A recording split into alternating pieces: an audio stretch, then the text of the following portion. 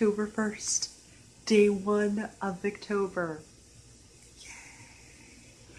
Welcome to my morning face. And got up at 5:30 with Arthur to give him a bottle. And as soon as I realized it was Victober, I knew I was not getting back to sleep. But I was okay with that because I can just go to bed early if I want to tonight, or it's fine. I've honestly gotten used to getting up kind of early. But it's nice because he's back to sleep now and I'm still awake. So I'm making some tea and then I'm going to get started on my very first read. And I have the calendar. I love the October picture. This is just a little like Target dollar calendar I have. But I think it's so pretty how subdued all the colors are. So I'll show you my read in just a minute when my tea's ready. Okay, so I am starting my buddy read with the Mary Stuart ladies, plus the lovely Kate from the novel Nomad of The Trail of the Serpent by Mary Elizabeth Braddon. I'm really ashamed that it's been a year since I've read a Mary Elizabeth Braddon. That was my first one, so this is only my second one, and I just know I want to read so many of her books. So I couldn't be more pleased, and I have the Victorian Gothic playlist going on Spotify. I have my little bookmark ready and my, dropped it, gel pen for annotating. I'm good to go. And I think actually I will get a scented candle now as well. To add my basic plan for Victober, I have a lot of books on my TBR, and I am just planning on having buddy reads. That will be my first priority every day, getting through those. And that will make me feel like I've made some progress. And if I don't get to some of the books, I don't get to some of them, but I'll be happy if I keep up with buddy reads. So that is my general plan. And I'm just so excited. So, it is a little bit later, and I finished the first 6 chapters of The Trail of the Serpent, and wow, just wow. I couldn't have picked a better book to, be the inaugural reading of Victober. This is really intense and atmospheric and full of really fascinating characters. There's a mute detective, which you don't see disability a lot in Victorian novels, so already fascinating. Jabez North is the name of the villain in this. It says it, right on the cover. He's just known for being the villain, and he is scary. I think this one is way more intense than Lady Audley's Secret. It might not end up being more intense, but right now, just the beginning was like, she really packed a punch in those first 6 chapters. So I'm really looking forward to carrying on with this. And it's, so what I'm in the mood for, and definitely looking forward to this. So I will let you know how I carry on with that. I think I might try to read 2 chapters of The Small House at Allington, or just start those. That'll be my my morning reading while the boys are maybe still asleep. But I'll read it over breakfast too. I'm really excited to get back to Trollope, so I'll let you know how that all goes. Peter, what are you doing? Jumping. Why are you allowed to jump now? Gonna killing it out of the house. That's right. Our downstairs neighbor moved out, and I'm letting Peter jump around all he wants downstairs this morning with foggy goggles. You want to show a jump? Yeah. I'm gonna show Daddy my big jump. Okay. Whoa. What's in the middle of the towpath? Yeah. No. On the other side. So we decided to do a quick walk to the towpath. There's the pedestrian bridge up there. It's a really cool walk, but that takes a little bit longer. So we're just doing a quick one before quiet rest time on the towpath. You can go. Peter has decided to wear his hoodie draped on his back. So there he is.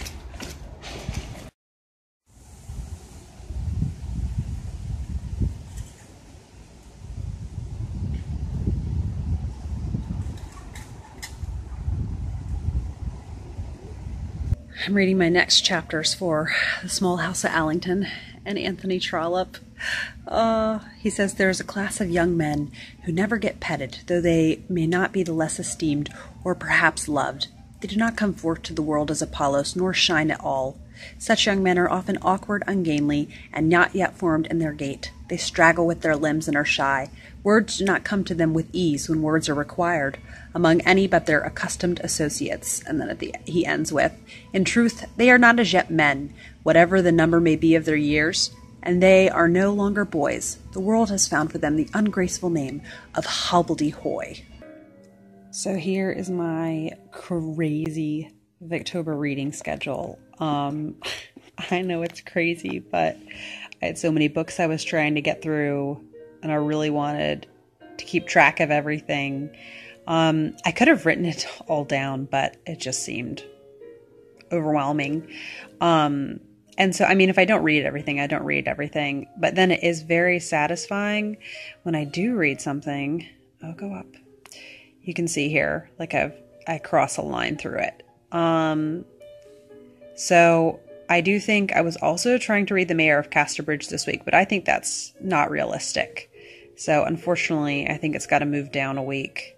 But then I'm worried I'll miss it if I don't do it this week. I do have it on audiobook, so we shall see how things continue with that. But yeah, here's the schedule. So it is very satisfying to cross a line through it whenever I'm done with it. So you can see I haven't listened to any Emily Bronte poems, and I would like to do that. And then John Halifax, A Gentleman, is taking longer to get through than I thought, but it is what it is. Was only sullen there.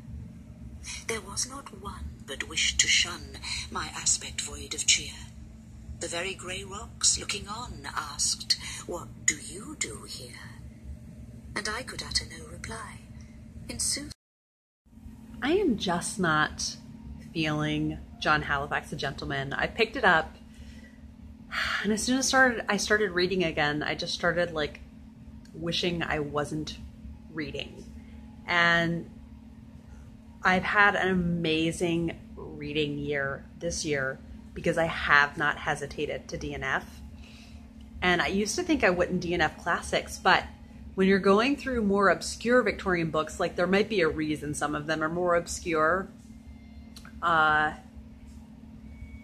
Yeah, it's so sad because I want to love every book I read, but that's just not realistic. And I need to be so okay with that because it's not like I couldn't pick it up again if I wanted, or I can't pick it up after I finish The Mayor of Casterbridge, but I just keep longing to read The Mayor of Casterbridge because I don't know, I just the buddy read I'm doing next week with Katie is a really long book, and I'm worried I'll have less time for extra books besides buddy reads, which it's a book I really want to read, buddy read, but I just definitely want to have time for this. So I don't like, who am I going to be in trouble with if I DNF it? I mean, people have left weird comments. I did a video on DNFing, and people left some some people are really mad when you DNF, but it's like most people are not. So anyhow, darn it, I'm going to enjoy Victober, and I'm picking up The Mayor of Casterbridge. So yeah, I'm excited. I'm going to do that. Like I said, John Halifax, A Gentleman, it's not even taking up physical space in my house. It's on my e-reader. So I'm just going to leave it on there, and I'm going to come back to it if I feel the urge. It is kind of a bummer, though, because the narrator is crippled, and you really don't see disabilities much in Victorian literature. So I am bummed about that, because it was interesting to read him represented and contrasted. The narrator's name is Phineas, and he's contrasted with John. I might come back to it, but it's just not pulling me in as much as I'd like. And like I said, I read like 90 pages, so I feel like that's long enough to know. Hi, everyone. I have gone upstairs for a few minutes, quick minutes, before they notice that I'm up here. But I just wanted to give more thoughts on whether or not I will continue to read John Halifax, A Gentleman. And I think it possibly could be a book I would DNF, but I think it also possibly some classics are not meant to be sped through. So that's what I'm going with. I'm just going to read a chapter when I feel like it, and I'm not even going to feel pressure to finish it during Booktober. If it's finishing it slowly and enjoying it, or rushing it and just not enjoying it at all, you know what I mean? If those are my two choices. But I don't know if they are my two choices. But however, I definitely made the right choice because it's so good. It's so good. And no problem at all. Just while I was like tidying the kitchen up and cooking, I listened to the first 32 pages. But typically with Hardy, I like to sit and like underline, listen to the audiobook also. I like to like really be immersed with Hardy. So I was able to go back and like underline the different things that I had noticed. And the thing that I have just been having so much fun with is when the reader arrives in the town of Casterbridge, he has so many descriptions talking about how it's a Friday evening and the topography of the land and the layout of the city and the different shops and all the different kinds of shops that are there and the woodland areas and the plant life. And he says that, yeah, the agricultural and pastoral character of the people upon whom the town depended for its existence was shown by the class of objects: scythes, reap hooks, sheep shears, bill hooks, spades, mattocks and hoes at the ironmongers, beehives, butter firkins, churns, milking stools and pails, hay rakes, field flagons, and seed lips. And then they came to the grizzled church whose massive square tower rose unbroken into the darkening sky, the lower parts being illuminated by the nearest lamps. The curfew was still rung in Casterbridge, and it was utilized by the inhabitants as a signal for shutting their shops. And so it says, other clocks struck 8 from time to time, one gloomily from the gowl and another from the gable of an almshouse, with a preparative creak of machinery more audible than the note of the bell. And then the chimes were heard stammering out the Sicilian Mariner's Hymn. So, of course, I had to look up that tune, and it is a hymn tune that I've heard a lot, and it's really beautiful. So I'll just cut over to a clip where you can hear that. And then it talks about a group of women walking and one of them carrying a loaf of bread and then pulling pieces off and feeding it to the other women. I just love his writing so much. Just setting the stage so well for how things are going to be. I just love this. And then another party says, the dense trees of the avenue rendered the road dark as a tunnel, though the open land on each side was still under a faint daylight. In other words, they passed down a midnight between two gloamings.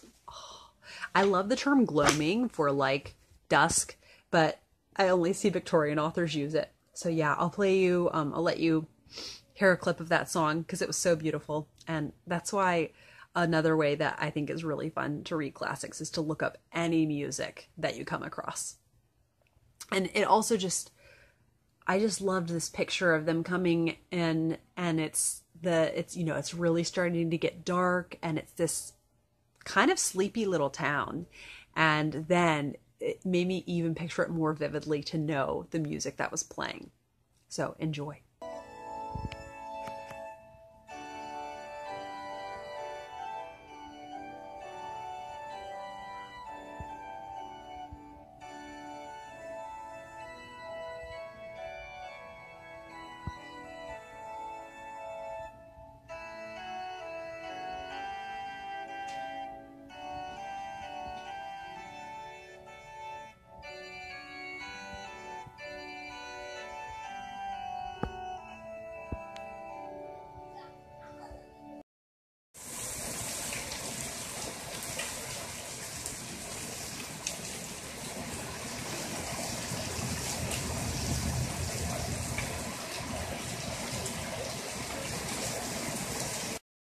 Said the man, with careless geniality.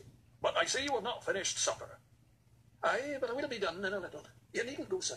Take a seat. I've almost done, and it makes no difference at all.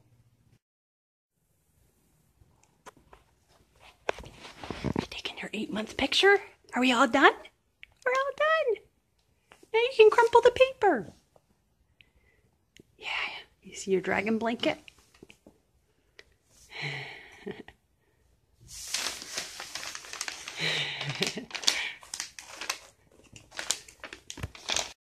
Right, so this is first out if we have a fire. So when you call 911, you have to tell them what's on fire, because suppose some wires were burning up there on top of the pole. You tell them it's electric line on top of the pole, the engine would go, right? And maybe if that car over there in the parking lot was on fire, we would take the engine.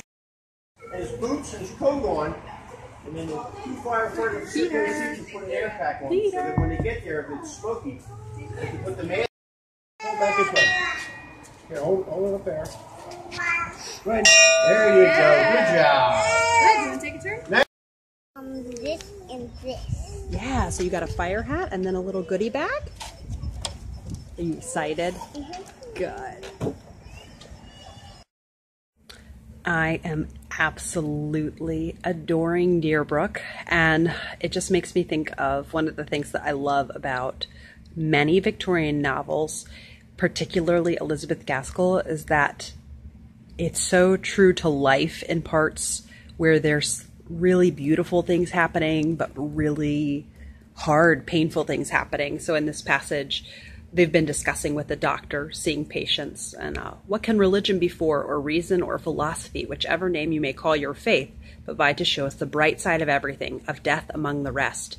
I have often wondered why we seem to try to make the most of that evil, if evil it be, while we think it a duty to make the least of either.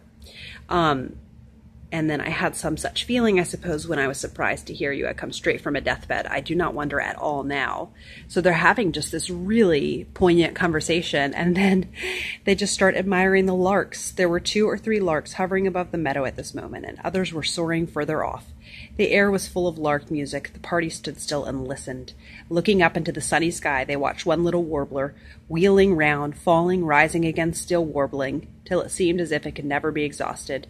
Sophia said it made her head ache to look up so long, and she seemed impatient for the bird to have done. It then struck her that she also might find a nest, like her sister's, until she examined the place whence the lark had sprung. Under a thick tuft of grass in a little hollow, she found a family of infant larks huddled together and pointed them out to her cousins. I just love the contrasts, and life is like that, you know, where you just take a moment to admire the nature around you, even when there's really hard and painful things going on. I just love it.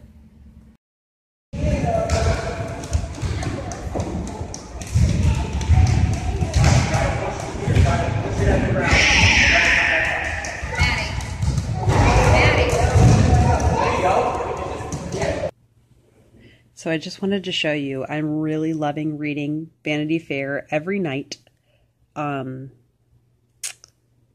before bed. And so it shows, you know, your new issue has arrived, and it takes 14 minutes to read it. And I just love that. And then issue 4, like, it has it waiting for me. Like it says, again, it'll take 14 minutes to read. So I love that, you know, it has it just like waiting for you. And then issue 4, and then it shows me I have 2% read. And then when you finish it, it says like, hurrah, you finished another portion. So yeah, just all very fun and so doable. Yeah, I'm really loving this experience, and it's making Vanity Fair seem not intimidating in the least. No, you can't. You have to go on the dark ones, the brown ones, and I go on the beige colored ones. Those are white ones Okay, so it's your turn. and yellow ones. Mm-hmm. Now let me show you what I can.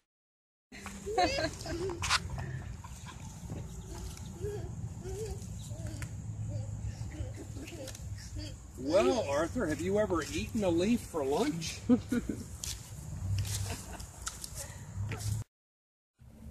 It is Thursday afternoon, and we went to the library earlier and met with friends, and my dad was there, and he played checkers with Peter, and it was a really nice time. It's one of my favorite libraries, so it was really nice to have others there to enjoy it with us. I just wanted to give a little update on a couple of the books. I am keeping up to date with everything but John Halifax the Gentleman, which I've just not put pressure on myself, and when it's convenient, like you saw, Peter had basketball class last night, and I had my e-reader with me for that, so it's convenient there. So like I said, I'm not putting pressure, and then I actually was enjoying it a lot more. Like I said, I don't think it's one to be read, to be sprinted through, and I think I will enjoy it more that way. Unfortunately, The Trail of the Serpent is turning out to be somewhat disappointing. It's basically, this is my issue I have when I read mysteries, when the mystery genre was like a new thing, is that there's not as much nuance to them. The villains are just all villain, and that's much less interesting to me. They're just pure evil, as opposed to in an Agatha Christie, the villain really surprises you because it's someone who's a parent or who is a child, who, you know, you see these really nice aspects of them like caring for their children, or a parent who, or a child who's maybe a grown child who's caring for an elderly parent. Do you know what I mean? You see these different aspects of them, and so then it just totally catches you off guard, and I think that's part of the fun of mysteries, except for cozies. But anyhow, all to say, the parts with the detective I'm thoroughly enjoying, but we're getting so little of that thus far. 4 days out of the 7, I'm on page 176, and it's a lot with the villain. It's very well written. The actual writing style and everything I still really like, but the plot feels like it's meandering a bit. So it's kind of a bummer because I was really enthusiastic about this the very first day that I started it, but it's not quite living up to my enthusiasm. But on the other hand, what is utterly, absolutely, fantastically living up to my enthusiasm is Deerbrook by Harriet Martineau. This, so far, I might like this as much as Wives and Daughters. And I know that sounds crazy, and it's probably premature because I'm only 83 out of 500 pages. But I'm telling you, that's how into this I am. That's how easily the reading is coming. And I just love how she pauses for these beautiful moments. After Dr. Edward Hope has written a letter to his brother, he says it says, the door of his room opened into the garden. He thought he would look out upon the night. It was the night of the full moon. As he stood in the doorway, the festoons of creepers that dangled from his little porch waved in the night breeze. Long shadows from the shrubs lay on the grass, and in the depth of one of these shadows glimmered the green spark of a glowworm. It was deliciously cool and serene. Mr. Hope stood leaning against the doorpost with his arms folded. So, I am just eating this book up. I can't wait for tomorrow's chapters. I am doing 2 chapters a day. You know, I could have decided to do more, but next week I have 3 buddy reads at the same time. One of those being Small House at Allington, which I'm only doing 2 chapters a day. But the other one, so I don't think I could do more than that, but I'm really excited about that book. And I'm bummed that The Trail of the Serpent isn't living up to my expectations. I'm kind of holding out this probably false hope that in the end, it will just be amazing. But I'm bummed because I wanted to every single Mary Elizabeth Braddon book I read just be like, oh, it was awesome. But I don't think that's going to happen with almost any author. Still really enjoying David Copperfield, doing my 2 chapters a day of that. And I'm really looking forward to tonight. I have all of my other reading done. And tonight, I'm going to sit as soon as the boys are in bed and until I go to bed, listen to The Mayor of Casterbridge audiobook and just listen to that because it is a page turner. And read my little portion of Vanity Fair. I have to tell you, the very first portion of Vanity Fair, it starts out, we're getting to know what kind of lady Becky Sharp is. That she's leaving the school that she's been at for years, and one of the teachers, out of the goodness of her heart, spends a ton of money on a dictionary for her and gives it to her right before she's in the carriage. And then she's like 17 or 18, okay? She's way old enough to know better. And she just chucks the dictionary out of the carriage. I'm like, all right. I see how this is going to be. Kind of our, British Victorian Scarlett O'Hara. So I'm really enjoying reading Vanity Fair in the serial reader style, and I don't have any desire to speed up. I think finishing mid-January is totally fine with me. And I hope you enjoyed the little cameo from Peter's Toy Zebras.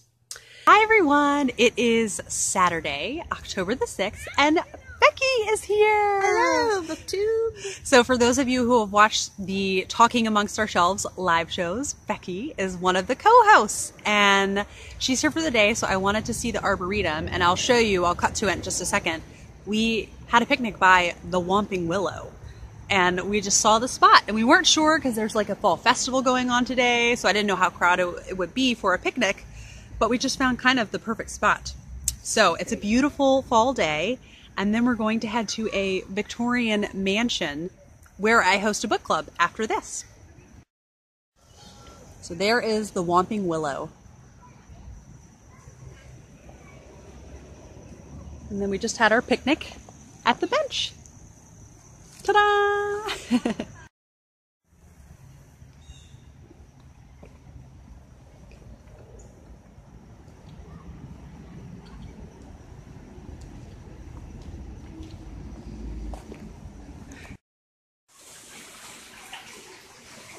My favorite part of the Arboretum is this fernery. It has all these amazing different kinds of ferns.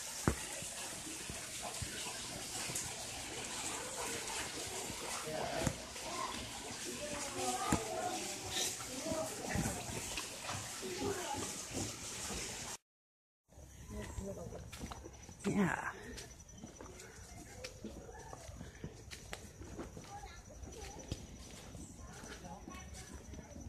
This looks like it's like leading to like Snow White's house or something. Yeah.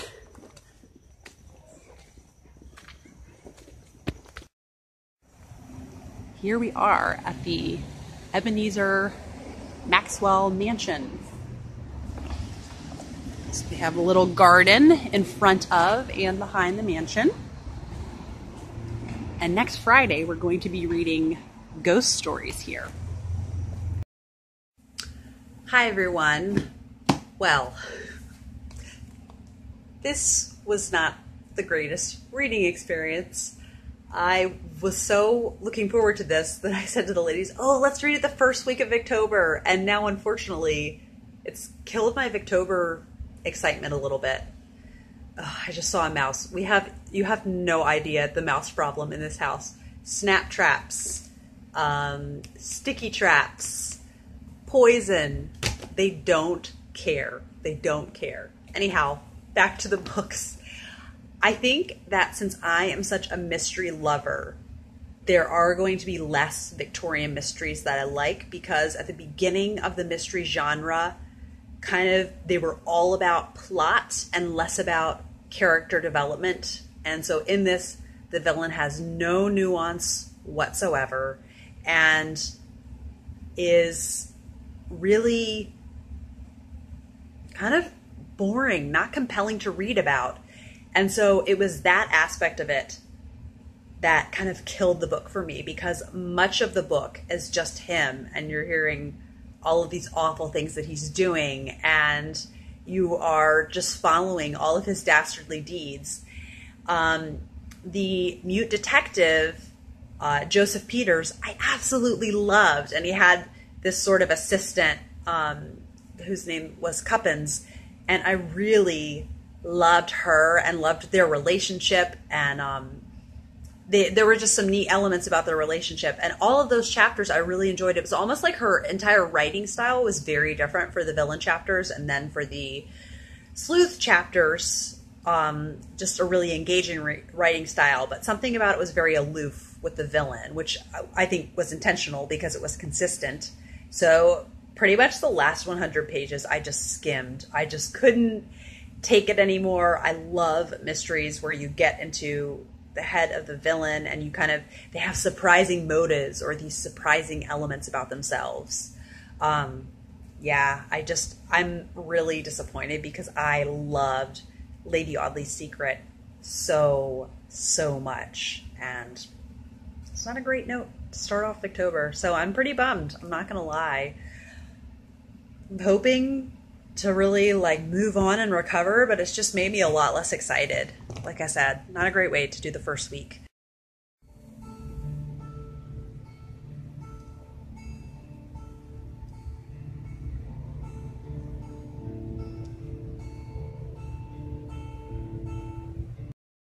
So it is now 9:30 p.m. and I missed yesterday's chapters of Deerbrook, so I read 4 chapters of Deerbrook, and I definitely feel cheered up and kind of rallying throughout October. And yeah, I'm pleased that I picked this up. It's so similar in tone and feel to Wives and Daughters. And I'm absolutely loving it. It has some great quotes and just some really lots of wonderful scenes with all of the characters together, which I appreciate in books, and just great quotes. What in the world is that noise? Asked Margaret. Only somebody killing a pig, replied Sidney decidedly. Do not believe him, said Mr. Enderby. The Deerbrook people have better manners than to kill their pigs in the hearing of ladies on summer afternoons. So it's just what I love. It has, just all the qualities that I love about Wives and Daughters, in that it has these really funny, lighthearted moments. It has really beautiful descriptions of the settings, but also really meaningful conversations between the characters, and lots of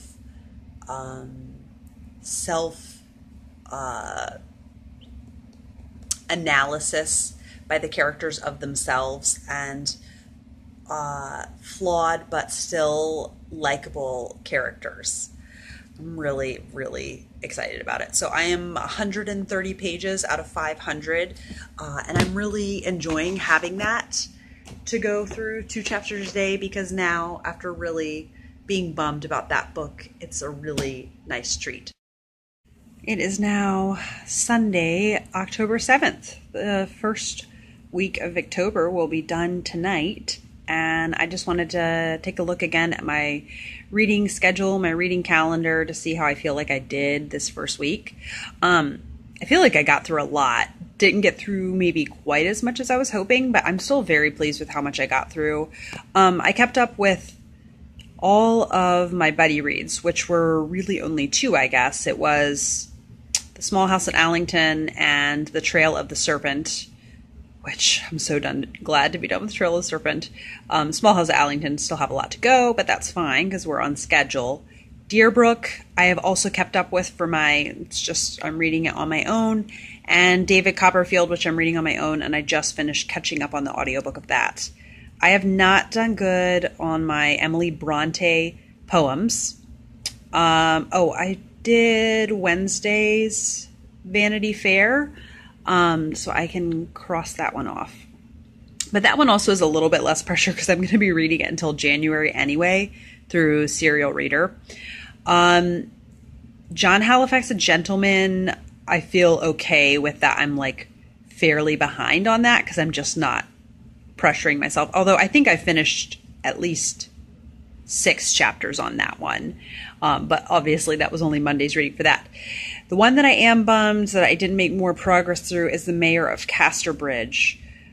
Because, as you can see, next week I have Zoe and Wuthering Heights as additional buddy reads, and Zoe is pretty long. So after I'm done editing my reading vlog, I am just going to sit and listen to as much of The Mayor of Casterbridge as I can. I mean, I don't want to ruin the experience by rushing through it too quickly.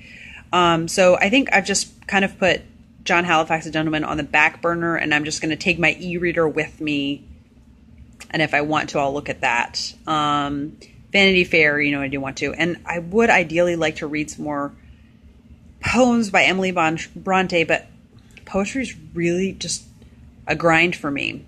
I just need to get better at it. But I think it's like a muscle you need to build up. And so I need to work harder at it. So yeah, overall, I'm very happy. I really would like to make a ton of progress with the Mayor of Casterbridge because I'm worried it will fall through the cracks then. But overall, I'm pretty happy with how much progress I've made.